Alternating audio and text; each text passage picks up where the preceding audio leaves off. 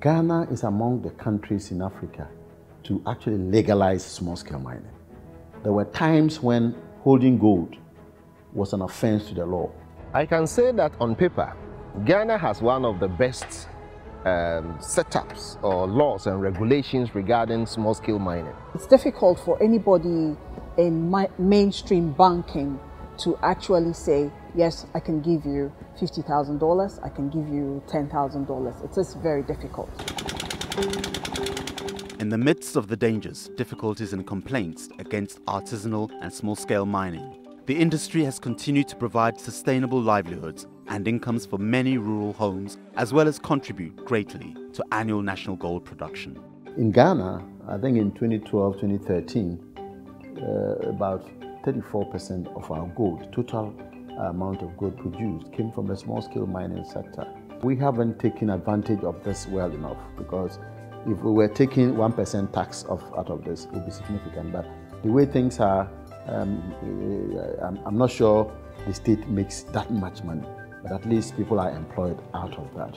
Now, if you look at employment, the estimate has always been around 1.5 million people almost directly engaged in small-scale mining. But how serious has the country taken the formalization of artisanal small-scale mining?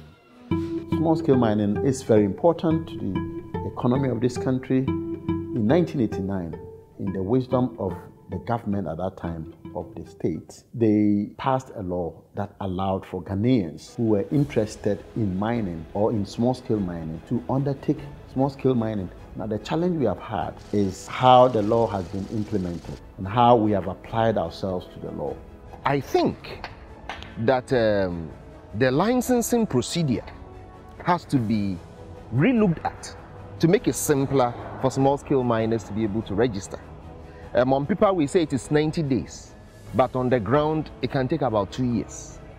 Lack of participation in policy formulation is not the only problem artisanal and small-scale miners face, but access to viable land. Most of the areas have been given to the large-scale miners, so we don't even have a space for small-scale mining. That is why the irregular miners are everywhere. For ASMs to have access to viable land, the Geological Survey Department has a crucial role to play. The role of geological survey is to delineate areas where there's a good potential, and that when the small-scale miner goes there, he knows that he's not just going to waste his time, but gets something out of the work that he will do. So the bottom line is getting the necessary resources, logistics for geological survey to do proper investigation and give the documents, the maps to Minerals Commission to sort of parcel out and give to the small-scale miners. On the concessions of large-scale mines, there are several small pockets of mineable reserves that are not suitable for large-scale operations. These have to be identified. We should be able to sit down and ask ourselves, what are the conditions that small-scale miners have to meet so that they will be allowed to work on small pockets of mineable reserves on the concessions of large-scale mines? The artisanal miner, as per the law, or the small-scale miner, as per the law, should be a Ghanaian not below 18 years. It would have land of about 25 acres.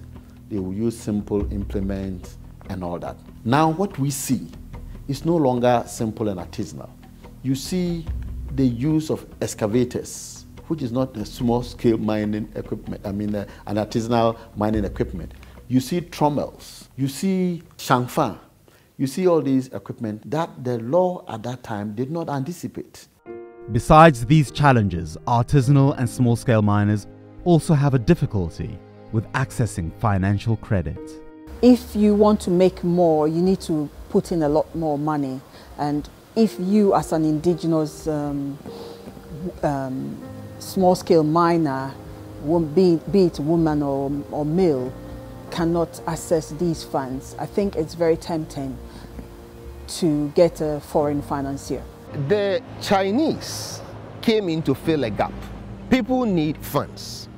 The mainstream funding agencies or financial agencies are not able to provide the funds. And if as a people, we do not want the Chinese to be around, then the question is, what are we doing to fill in the gap that the Chinese has left? But what is the financial industry's own expectations of ASMs in filling the financial gap? Once you have a concession and then with a digging permit from the Minerals Commission, and you are registered with the Registrar General's Department to do the business of mining, and then we also see that you have the certificate from the Environmental Protection Agency, then we will readily finance it. With the ASM sector determined to survive, how should the state handle the sector in the phase of its accompanying environmental pollution challenge?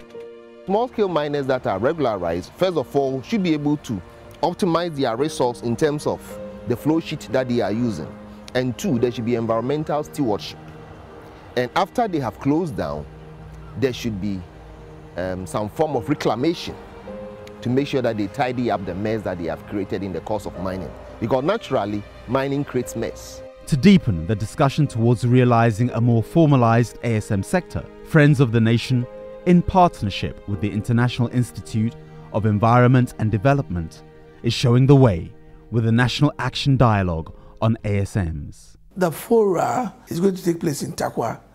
It's going to take place over a 4-day period where 2 days of it is dedicated to field visits to understand what artisanal small-scale mining is in areas in Takwa and the Wasa West District, and 2 days to come and sit and discuss and respond to the needs of the sector. I am confident that that will be very beneficial to us. And, you know, the Commission got itself involved in it because of the belief that there's something beneficial for the cause of small-scale mining. In my opinion, small-scale mining has come to stay. And it will be in Ghana's interest to put more energy and more effort into the sector to let it work.